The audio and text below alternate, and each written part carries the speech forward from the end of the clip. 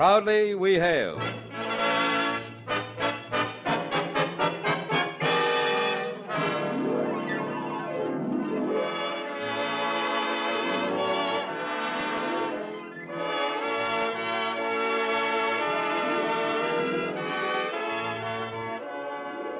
From New York City, where the American stage begins, here is another program with a cast of outstanding players and featuring Les Damon. Public service time has been made available by this station for your Army and your Air Force to bring you this story, as proudly we hail the 150th anniversary of West Point.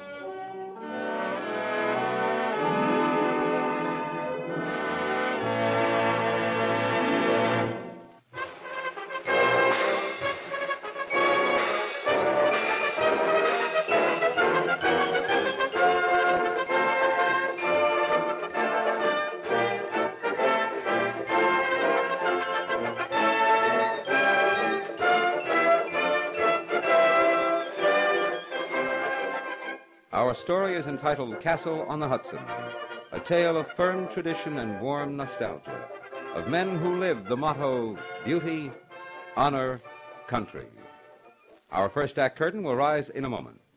From the towering ramparts on the Hudson, hundreds of splendid Army and Air Force officers are graduated each year.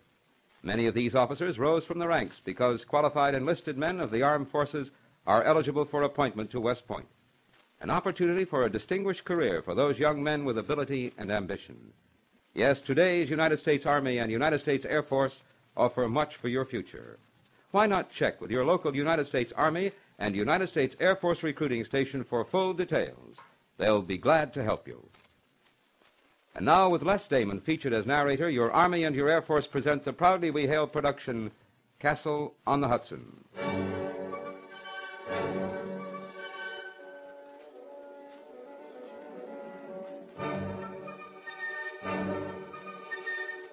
Many long years before the brave Dutchman came in his tiny ship called the Half Moon. Many long years before he touched the island called Manhattan, and his countrymen paid for it with the sum of $24. Many long generations before he sailed northward up the mighty river called Hudson in his name. Generations to be reckoned by the rings of tree trunks, by the marks and sandstone cliffs. The mighty river poured its waters into the sea. Calm, undisturbed, it flows down still from the noble Adirondacks past the spurs of the Catskills, reflecting the bold mountains on its surface. History has flowed here with the river. The Dutch came after the Indians, with their legends of little men playing at ninepins in the bordering hills. The English followed the Dutch, sailing up the river to defend the valley and the growing city at its foot against invasion from the north. Later, Mad Anthony Wayne smashed through the breastworks at Stony Point. Forts George and Washington looked down on the flowing water.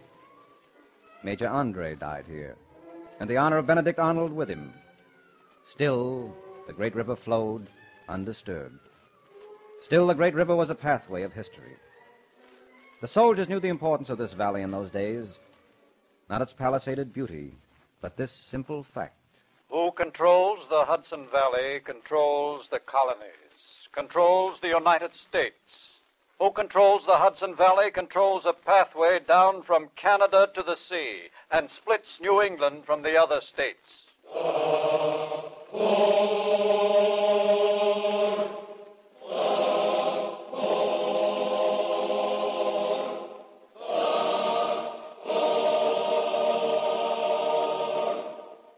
And so they built some forts, Clinton and Putnam, on a height, a tableland just south of Storm King Mountain on the western bank. The river turns here, flowing eastward a little, before changing back toward the south. Who holds this point of land controls the Hudson Valley.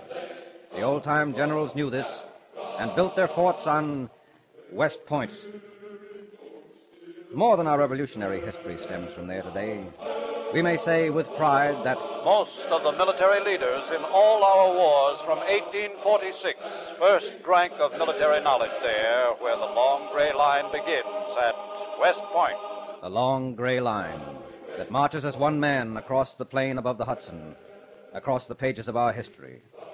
The long gray line, white cross belts gleaming, buttons shining, sidearms glistening in the valley sun.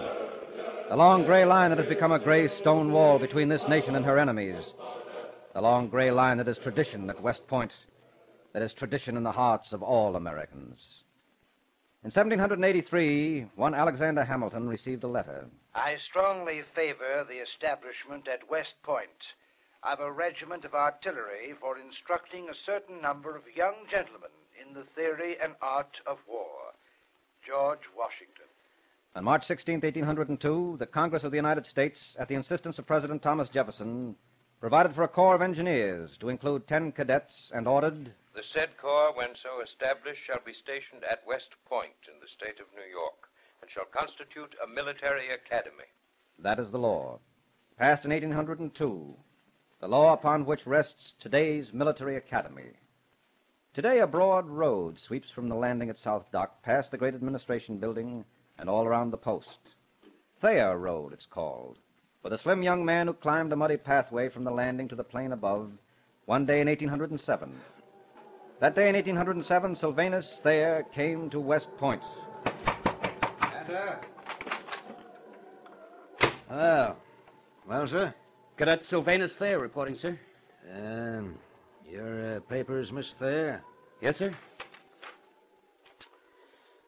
I see. Yeah, all in order. You'll find your quarters in the long barracks. Nothing very sumptuous, just a mattress, but enough for a soldier. Textbooks will be issued you in the morning after reveille. Your uniforms will be made in New York. Will reach you as soon as possible. That is all, Mr. Thayer. Thank you, sir. Sylvanus Thayer fought the driving wind across the plain to the long barracks. He fought the wind all winter long and far into what should have been the spring. Sylvanus Thayer, honor student from Dartmouth College, found the course of study at West Point in 1807 much easier to overcome than the cold of the Hudson Valley. But 1 year later, in 1808... To Sylvanus Thayer, this 23rd day of February, 1808, this commission as second lieutenant in the Corps of Engineers, United States Army. This was a young country in 1808. The job of the engineers was outlined by the work of Lieutenant Thayer. Surveying fortifications in Connecticut. Inspecting fortifications in Connecticut. Building fortifications in Massachusetts. Ordnance officer for the Port of New York until 1812. Lieutenant Thayer saw much of the War of 1812. Saw, too, much of the bungling, the difficulties, the squabbles. Yes, squabbles. Between the few regulars and the many militiamen. Saw possible victories turned into defeats by the errors of untrained officers. Saw almost certain defeats turned into victories by the few officers who had been trained, even slightly, as he had been at West Point. Lieutenant Thayer came out of the War of 1812 to request of James Monroe, Secretary of War. May I have permission and the wherewithal to travel through Europe, particularly in France, to study methods of military education, systems of fortification, etc. Also, if possible, the acquisition of a library of military texts and maps would be of great value to the development of the military academy. Permission granted.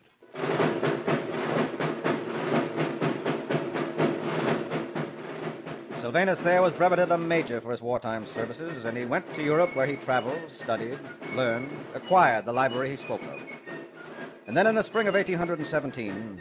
Major Sylvanus Thayer, you will repair to West Point and deliver the enclosed order to Captain Partridge. And you will take command of the post and superintendence of the military academy. Captain Partridge will deliver to you all internal regulations and standing orders. J.G. Swift, Brigadier General, Corps of Engineers. On July 28, 1817, Major Thayer climbed the long path from the boat landing once more, and the hopes of West Point climbed with him. He noticed changes as he climbed. New buildings, new uniforms, introduced since he left the point some 9 years before. He noticed, too, the tall, shambling figure in the blue coat that emerged from headquarters. Major Thayer spoke first. Good evening, Captain Partridge. You are reporting to me? Yes, sir. I brought these orders for you. Very well. Let me have them. Captain Alden Partridge, West Point. On receipt of this, you will deliver to Major Sylvanus Thayer, U.S. Engineers, the command of the post of West Point and the superintendence of the military academy. J.G. Swift, Brigadier General. Mess hall is over there to your left, Major. I shall be departing on my annual leave in the morning.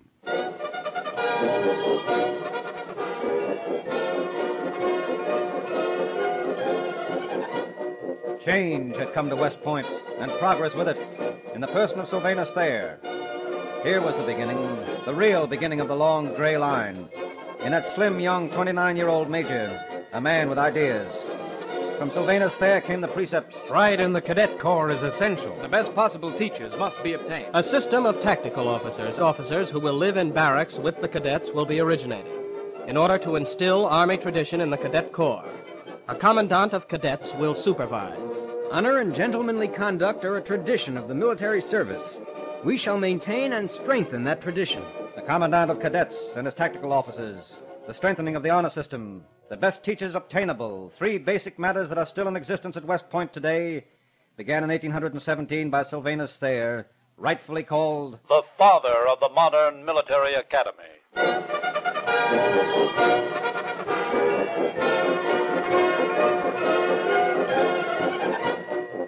The foundation was laid in the years just after 1817. A foundation of tradition, pride, and honor that makes the great castle on the Hudson shore a symbol of the nation's strength and, more so, of the nation's heart. But where young Americans spend their youth and train to serve their country in both war and peace, there must be more than solemn pride to make them love their work. There must be laughter, music, mischief, and even so at West Point, too. There's the story, the legend, and the song of Benny Havens. Now fill your glasses, fellows, and stand up in a row to singing sentimentally. We're going for to go. Old Benny Havens came to West Point in 1804 to work for the general storekeeper on the post. The authorities' attention was drawn to him one day when he was caught supplying liquor to cadets. Oh, Benny Havens, ho! Oh, Benny Havens, ho! We'll sing our reminiscences of Benny Havens, ho! Benny was off the post by nightfall, but not very far away. He stayed around the neighborhood at Highland Falls, and in 1812 he did his tour of service for his country. In the early 1820s he turned up again, and for 12 years was a well-known figure on the post until Sylvanus Thayer dispossessed him once again in 1832. Then he opened up his little tavern, and many were the legendary nights spent there by Edgar Allan Poe, James Whistler, and 1,000 others whose names are history, but whose aching feet were rested on the settle there at Benny Havens. There were stories by the hundreds surrounding Fabulous Benny and his tavern. Fabulous Benny, whose flip pitcher is preserved in the officers' club at West Point, whose legend is prized by every graduate, whose famous song is deep in the hearts of all the men who once were part of the long gray line marching on the plain above the Hudson. Oh, Benny Havens, oh! Oh, Benny Havens, oh! We'll sing our reminiscences of Benny Havens, oh!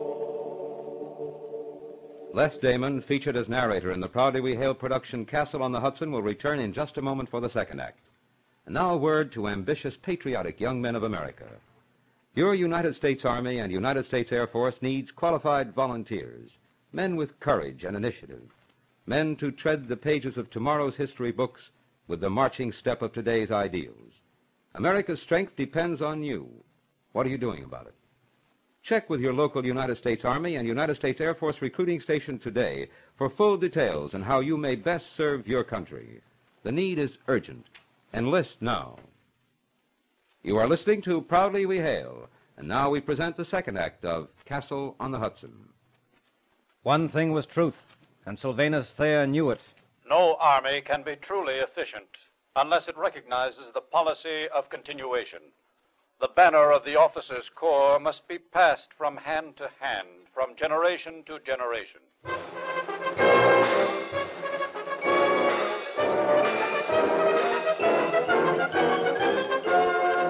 In 1824, Major Thayer watched the graduating class parade, but his mind's eye was watching one boy alone. Dennis Hart Mahan, class of 1824, second of the great teachers at West Point. Dennis Mahan followed Thayer's trail across Europe in the service of the nation and the army. But in the meantime, tradition, sentiment grew, even as the gray stone buildings grew at West Point, as the great castles rose above the Hudson, dominating the river and the valley. Thayer's name was legend in that valley, but even the best must move on to other fields. The rumors spread early in 1833. Thayer was leaving. One day, an old farm wagon, bearing an even older farmer, drew up outside the superintendent's quarters.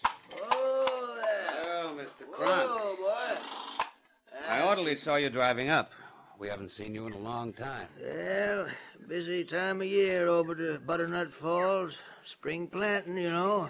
What's this you have here? Yeah, that's what I come about. Sylvanus Thayer, you're going to leave us. I'm an old man, and I'll be going along soon, too. I come over here to ask you to let me plant this elm sapling on the post here so that, well, it can live and grow long after we both gone as a kind of, well, remembrance of both of us. I'll pick the spot for you myself, Mr. Kronk. And you shall have a detail of soldiers to help you plant it. No. Hold on a minute there, Thayer. This tree I'll plant myself with my own hands. I take the privilege of an old man, sir, to make this tribute so that you'll know the friendship the whole country around here feels for a great and true man.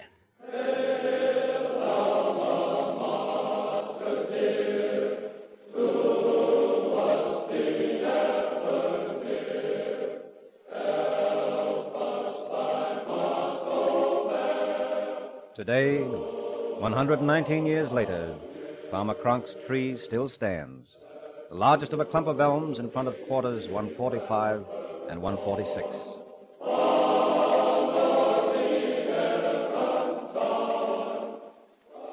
No one knew when Sylvanus Thayer would leave West Point, except the man himself.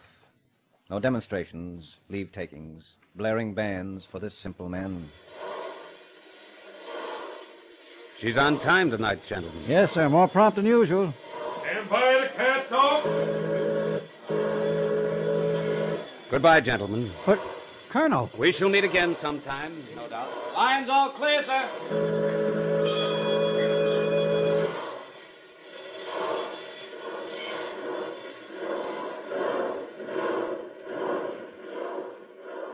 No bugles blowing, no farewell cheers. Just the jingle of a bell and the rush of water in the Hudson Valley twilight. Sylvanus Thayer left West Point, left it much greater than he found it, left it a part of American life forever. His best memorial, perhaps, the sturdy elm tree spreading its branches ever higher where the long gray line marches on the plain above the Hudson.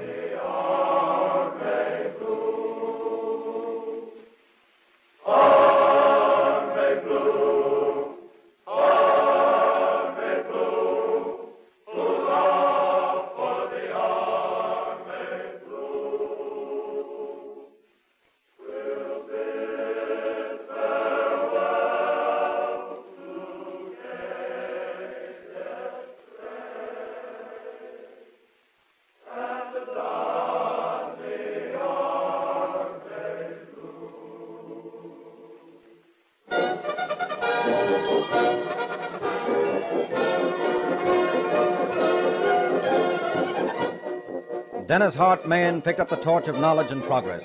Never superintendent, he remained the professor always, making his lectures, recording them in books, bending the minds of the young men who sat before him into the channels of military thought. But soon his students were busy, far to the south, where American armies were engaged in the War of 1846. The graduates who fought through Mexico with Winfield Scott and Zachary Taylor numbered in their midst Lieutenant O'Brien, whose historic guns stand at the stairway of the administration building today. Simon Drum, who brought them back to West Point. Ulysses S. Grant, who fought at Chapultepec. The captain of engineers who became superintendent of West Point in 1852. Robert E. Lee. and 1,000 others. Now it was proven by the test of victory in battle. Thayer was right. The Academy had made its place in American life. Now Dennis Mahan was working on with other boys, giving knowledge and skill to them that soon would find terrible use. Boys with names like Sherman, Jackson, McClellan, Stewart, Early, Mikey. On April 12, 1861... Battery prepared to fire, General Beauregard. It's a strange feeling, Lieutenant Gibbs. Fire! Yes, sir. That first shot against Fort Sumter, ordered by Beauregard, class of 1838, fired by Gibbs, class of 1860. Against the fort commanded by Robert Anderson, class of 1825, who had been an instructor for Beauregard himself. So it was to be for 4 long, bloody years. Fine soldiers, all of them, fighting for that in which they believed, carrying the tradition of the long gray line onto the battlefields wherever they fought. The war did strange things to ratings and promotions. On June 11, 1862, Peter Smith Mikey was commissioned First Lieutenant of Engineers at West Point. On January 1st, 1865, he received the star of a brevet brigadier general, although his permanent rank was still that of First Lieutenant. And so it was on April 10th, 1865. The cannon in the Hudson Valley echoed and re-echoed from Crow's Nest to Breakneck Mountain, from Storm King to Stony Point. Gallant Robert E. Lee had met Ulysses Grant at Appomattox Courthouse. And who shall say today that those salutes were fired by the alma mater more for Grant than for Lee? Salutes pounding down the valley over the gray castle walls where both had served and studied.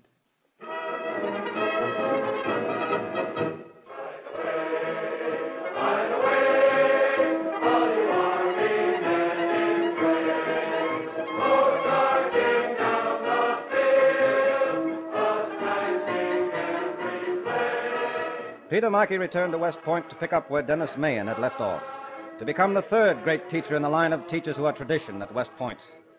He named his son for Mahan, Dennis Mikey, and that young man gave West Point something, too. And what is that object, Dennis? That's a new kind of ball, fella. It's large for baseball. What do you do with it? You kick it. Get together some of the other fellas. I'll show you how. Football, eh? Any game that goes with it? Well, sort of. You choose up, 11 on a side. First, you gotta learn to kick it, like this.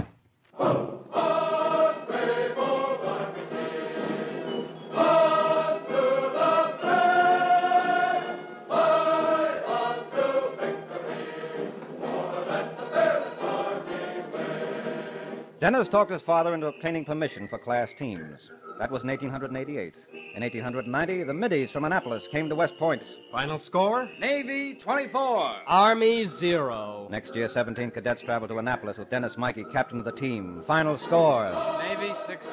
Army 32. So, football came to West Point to take its place in the triumphant tradition.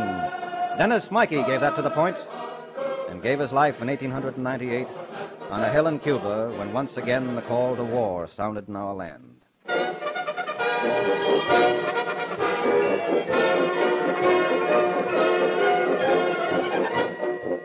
This is a place of names, this castle on the Hudson, of names inscribed in the nation's history and on the hearts of plebes and upperclassmen alike. The long gray line marches out upon the plain and marches out into the world with duty, honor, country on its banner. Placed there first by Sylvanus Thayer, then by Mahan, Mikey, all the others. All of them learned and loved the old gray walls, the silent river flowing down below, the forest-covered mountains. They learned America in this place, and many of them fought for us just yesterday. Their names are legion, from the rocks of Italy to Heartbreak Ridge and back to the nation's capital. Brian Somerville, Mark Clark, Douglas MacArthur, Hap Arnold, Jacob Devers, Carl Spatz, Leslie McNair, Jonathan Wainwright, Dwight Eisenhower, Omar Bradley, J. Lawton Cullen, James Van Fleet, Matthew Ridgway. The long gray line moves out across the plain. Somewhere a spirit's smile must touch the face of him who dreamed it first and planned so well. Sylvanus Thayer, marked by statue on the post, but marked so well by Farmer Cronk's still-growing tree. A symbol surely of the hearts of all who understand the prayer that springs from the hearts of all those boys in gray who will find strength and skill to serve their nation well. The prayer of the West Point cadet. O God, our Father, thou searcher of men's hearts, help us to draw near to thee in sincerity and truth. May our religion be filled with gladness, and may our worship of thee be natural. Strengthen and increase our admiration for honest dealing and clean thinking, and suffer not our hatred of hypocrisy and pretense ever to diminish. Encourage us in our endeavor to live above the common level of life. Make us to choose the harder right instead of the easier wrong, and never to be content with a half-truth when the whole can be won. Endow us with courage that is born of loyalty to all that is noble and worthy, that scorns to compromise with vice and injustice, and knows no fear when truth and right are in jeopardy. Guard us against flippancy and irreverence in the sacred things of life. Grant us new ties of friendship and new opportunities of service. Kindle our hearts in fellowship with those of a cheerful countenance, and soften our hearts with sympathy for those who sorrow and suffer. Help us to maintain the honor of the Corps untarnished and unsullied, and to show forth in our lives the ideals of West Point, in doing our duty to thee and to our country. All of which we ask in the name of the great friend and master of men. Amen.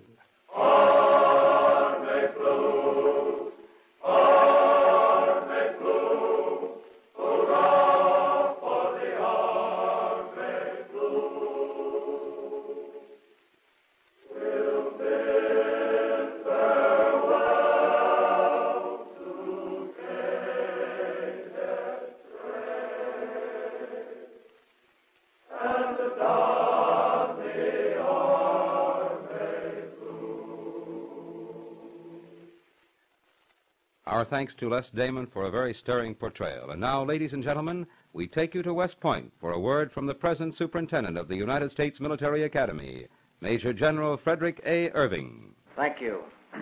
I would also like to thank all the members of the cast for their excellent portrayal of highlights in the history of West Point.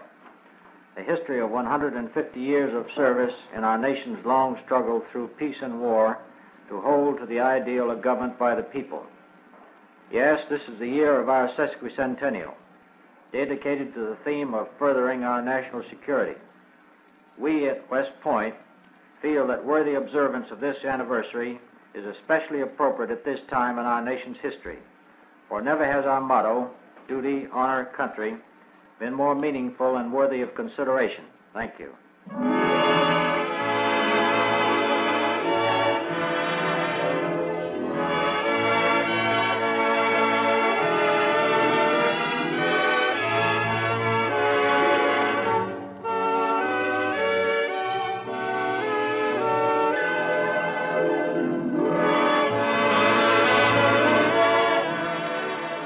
You have just heard Major General Frederick A. Irving, Superintendent of the United States Military Academy at West Point. This has been another program on Proudly We Hail, presented transcribed in cooperation with this station by the United States Army and United States Air Force Recruiting Service. This program featured Les Damon. This is Kenneth Banghart speaking and inviting you to tune in this same station next week for another interesting story on Proudly We Hail.